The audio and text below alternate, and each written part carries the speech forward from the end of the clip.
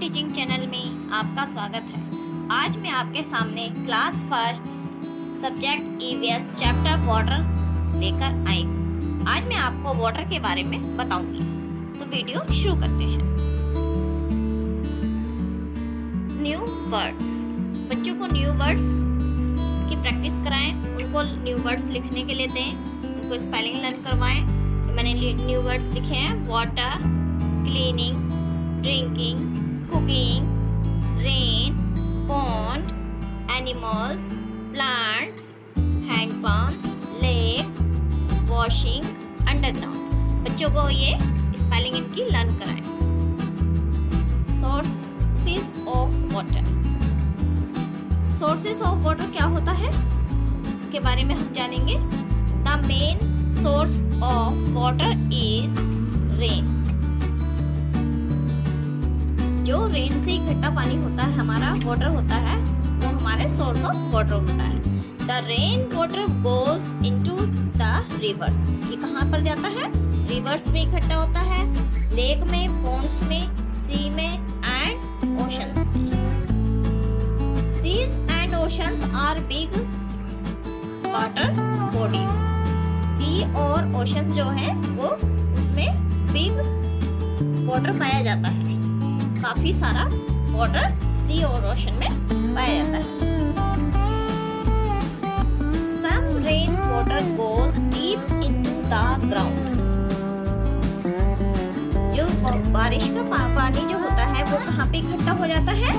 Deep, जमीन के अंदर, सबसे अंदर गहराई में हमारा ये वाटर इकट्ठा हो जाता, चला जाता है। This is called underground. उसको हम क्या कहते हैं? अंडरग्राउंड वाटर बोलते हैं। For example Wales, tube wells and हैंडपंप्स। तो इनके जरिए हम अंडरग्राउंड वाटर को निकाल सकते हैं, वेल के जरिए, ट्यूबवेल्स एंड हैंडपंप्स के जरिए।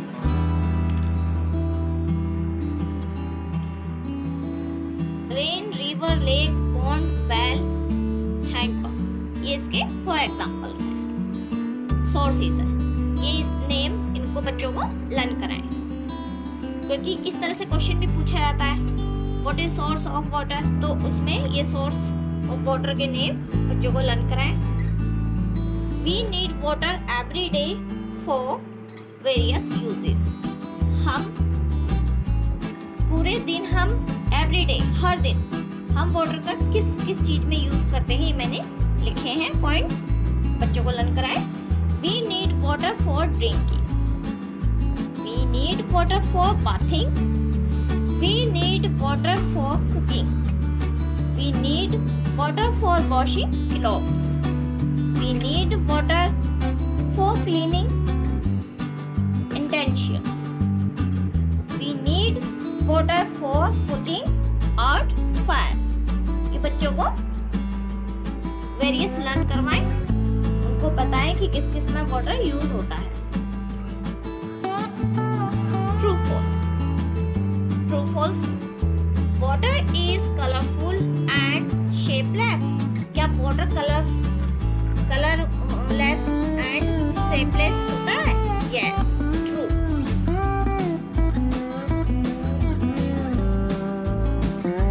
क्योंकि ना तो वाटर की शेप होती है और ना ही वाटर का कलर होता है। We should drink clean water. हमें clean water पीना चाहिए, ड्रिंक करना चाहिए। True. Animals need water for drinking. Animals के लिए वाटर जरूरी है। True.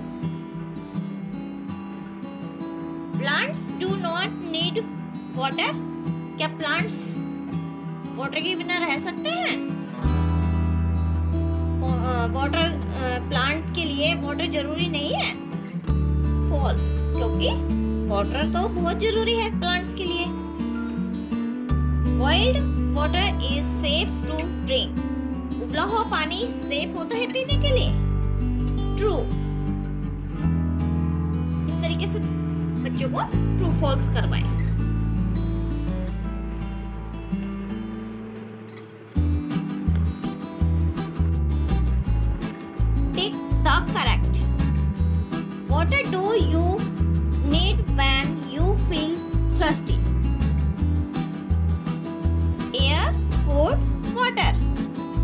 लगती है तो हमें क्या जरूरत पड़ती है, किस चीज की? वाटर की। वाटर पे टिक लगाएंगे। Which one is very big water body?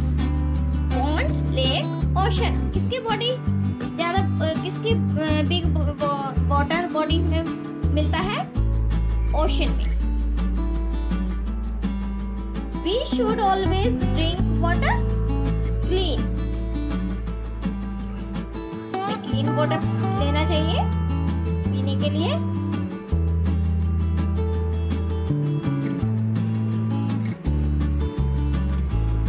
Fill in the blanks. Fill in the blanks कराएंगे हम। मैंने ऑप्शन लिखे हैं। Plants need water for growing.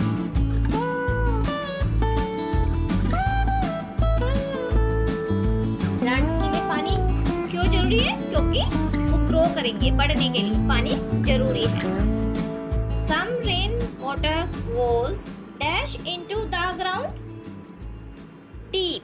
जब बारिश का पानी होता है, जब बारिश होती है तो उसका पानी कहाँ चला जाता है? जमीन के नीचे चला जाता है, गहराई में, deep.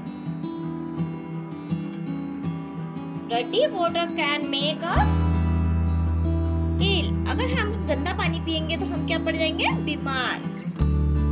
We should not dash water waste. हमें वाटर वेस्ट नहीं करना चाहिए।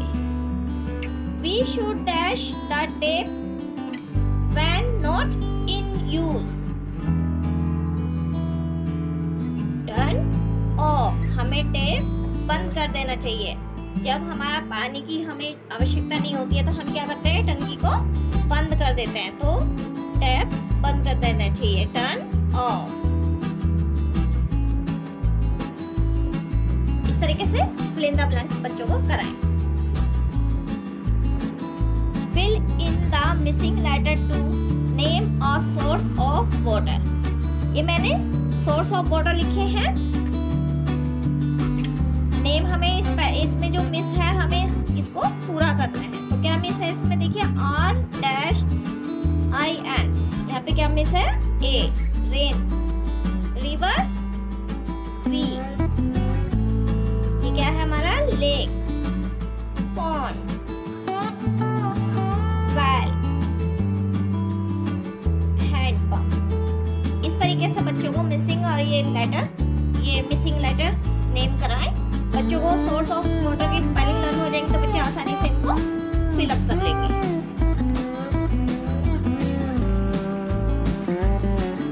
क्वेश्चन आंसर है, why do animals need water?